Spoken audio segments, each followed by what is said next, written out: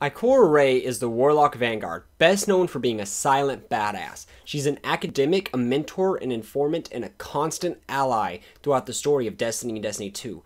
But I bet there's some things you didn't know about her.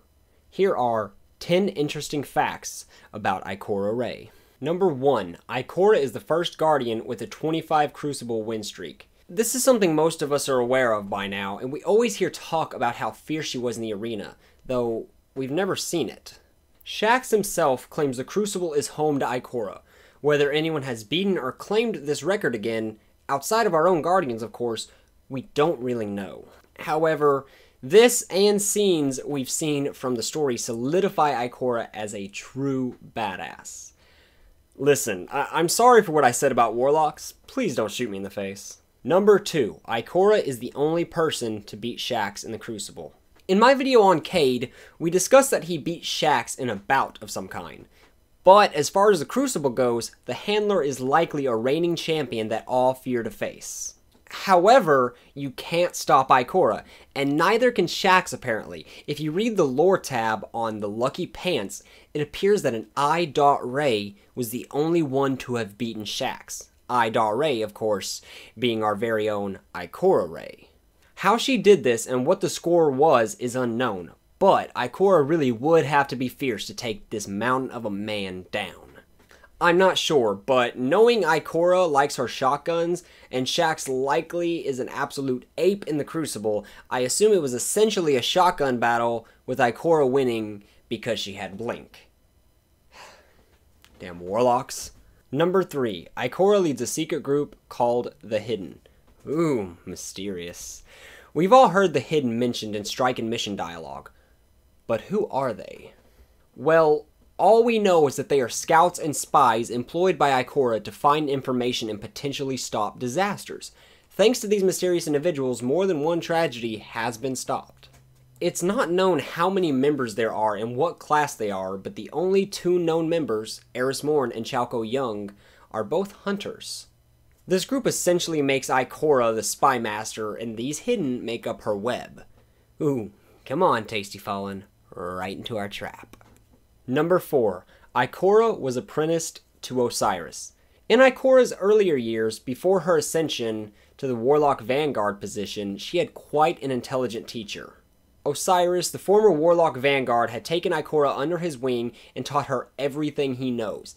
This shows quite a bit with Ikora's previously unorthodox methods, which is coming up. Even after his banishment, Ikora retains quite a bit of respect and admiration for her teacher, so it seems that the student has surpassed the master. What a twist! Number 5, Ikora was on the consensus that exiled Osiris. Before the consensus, which is all of the faction representatives, the Vanguard Masters, and the Speaker, well, previously, exiled Osiris, Ikora was filling in for temporary Warlock Vanguard while he was gone.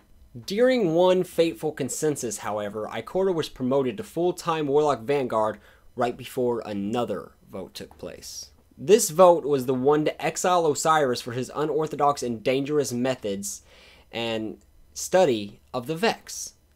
With none opposing, it was passed, and Ikora put her vote down to exile her own master and her predecessor.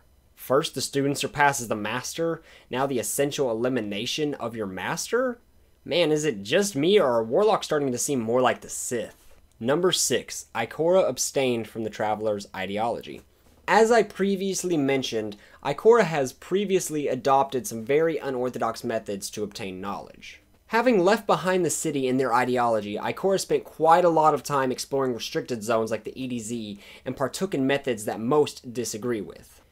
In this list of methods is Thanatonautics, which is the art of killing yourself to be revived again and again, waiting longer each time in order to glean knowledge or have visions, often done by Sunsingers. As a side note, this is a really interesting topic, and if you want to know more, I'll post a link to My Name is Bife's video on the topic down below, and you should totally check it out. Anyways, although she spent much of her younger years blazing a trail of destruction and gaining knowledge, she eventually came back to the tower with all this knowledge and was well respected for her intellect. You know what they say, gotta jump off a few bridges if you want to get smart. Don't really do that. It's dangerous. You'll die and you won't come back. Number 7. Ikora's ghost and her don't talk anymore. The only ghost we've seen speak next to our own, and he does plenty of it, is Sagira, and she has quite a bit of dialogue in the game and in the lore. However, next to seeing them float over their shoulders in Destiny 1, and the scenes with Cayde's ghost on Nexus, or scene, rather, we don't really see much of our Vanguard's ghosts. Even if we don't hear them, they do talk, if at least only to their respective partner. And yes, ghosts are partners, not sidekicks. Who's with me? No one? Oh. Okay. Moving on. Ikora's ghost, however, doesn't seem to talk to her at all. Remember how we said that Ikora used to dabble in Thanatonautics? I can't pronounce words. Well, after doing this for quite some time, her ghost and her got into a spit, where he accepted that he couldn't stop her and had to do what she wished. So he simply stopped talking to her and just obeyed. That's harsh, man. And this cold shoulder is made worse by the fact that he's actually over her shoulder constantly. Number 8. Ikora has written many books. We've already covered that Ikora is a very accomplished scholar, but did you know that she is also a renowned author? Although she isn't writing any masterpieces like Hunter of the Hearts, Ikora has an entire library of scholarly books of her wisdom that she has made to pass her wisdom on. I said wisdom twice. She's stated having written a 12-volume book series, which she had to rewrite when the Traveler woke up. Many people in the tower have given Ikora glowing reviews, and I don't think she'll stop writing anytime soon.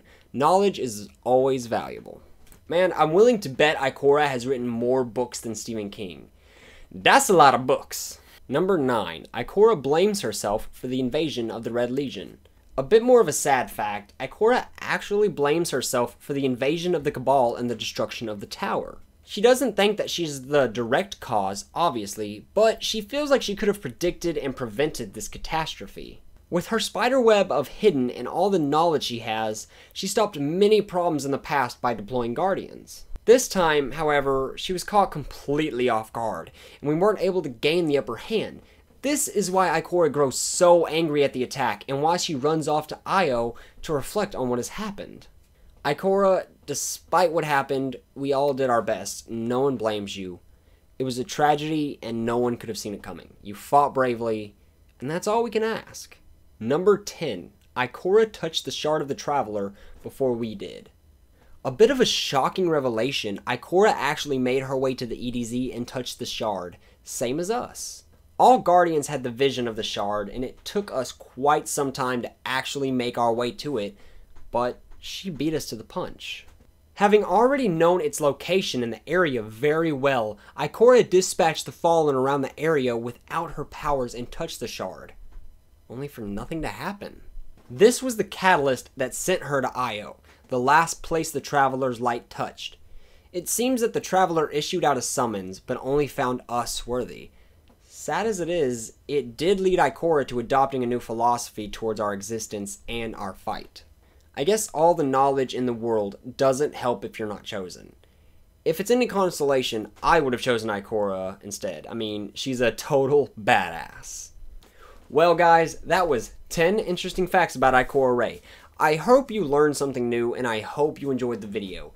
Keep an eye out because I post a new one of these every Wednesday, and up next is Zavala. Anyways guys, until next time, I'm Aaron Darkblade. Peaces.